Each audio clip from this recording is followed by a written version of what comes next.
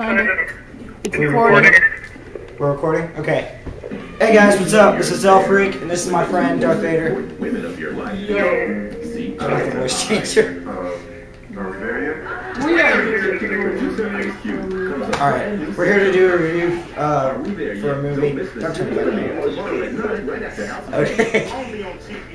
Alright, our review for this movie is, first of all, we're reviewing Prince of Persia. We're going to see it this weekend. We went to see Prince of Persia this weekend, and so now we're going to talk about it.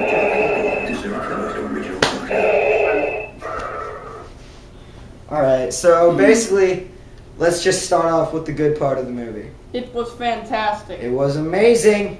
Yes, it was. Action-packed. Total, man, he does some beast jumps in there. I give it a 5-star. I give it 10 stars. Well, yeah. Out of a 5-star scale. Yeah, out of a 5-star scale. I give it 10. 10 out of 5. That's how amazing it was. It was pretty good. I'm not really surprised though, because it was made by the same guys who did Pirates of the Caribbean. So, which is a fantastic series. If you have not seen it, you have to see it. if you haven't seen it, you've been living under a rock. I mean, seriously, who hasn't seen Pirates of the Caribbean?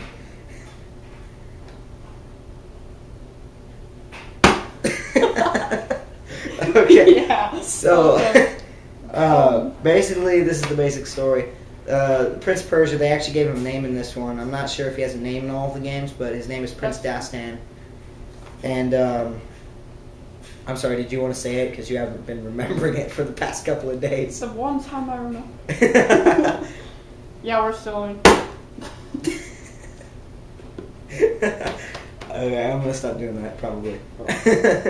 Alright, so yeah, Prince Dastan, he goes on this raid of a castle, some sacred city or something, and the princess in the movie, It's cute. okay, it's true though. If you don't think so, you're Gay. gay. I'm sorry, but she's hot. But yeah, so, Dastan raids a castle, and, he basically Becomes a ninja. yeah, becomes a ninja on these people. Come back. Just checking the time. We got plenty of it. Alright, so he becomes a ninja on these people and steals a dagger from this guy who's fleeing the castle. What was that? Well, technically he does not steal it. It is dropped. Okay, well, whatever. But he basically beats up this guy who was carrying it, and then he picks it up. He's an actor. So, deal.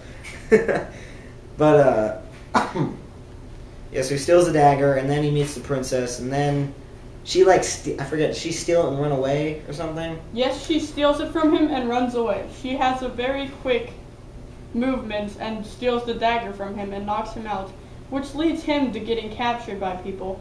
And yeah. Yeah, okay, so we're not really going to go any farther into the story than that without giving stuff away. But it is amazing. You have to see it if you have not already. If you haven't seen it already, go. It came out this Friday, and we saw it, like, on Saturday. How would you compare it to Avatar the movie?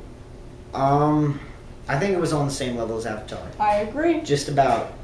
I'd give it a 10 stars. I fully agree with that. Out of 5 stars? If we're breaking the scale, then it's a 10. Yeah. But, yeah, so I think it's on the same level, if not only a little bit short of Avatar.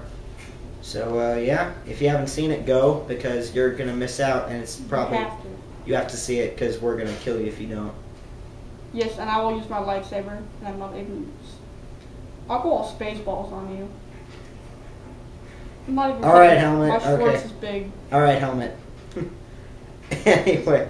So yeah, the movie gets a 10 stars. The acting was amazing. Everyone was pretty good characters. You weren't. Why you motioned yourself? You weren't in it, Vader. You got 6 movies. Be quiet. So yeah, 10 stars out of 5. Acting was amazing. Story was really good.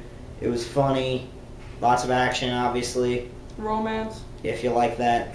But it doesn't get all Twilighty, so... Thank you. Thank you very much. Directors, you are awesome. Yes, very much so.